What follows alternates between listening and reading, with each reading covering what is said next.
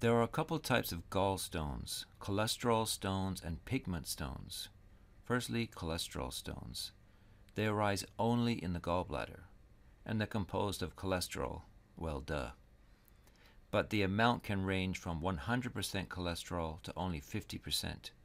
They are usually radiolucent when composed mostly of cholesterol. Only around 10 to 20% of cholesterol stones have enough calcium carbonate to make them radiopaque. Next, pigment stones. They are divided into black and brown.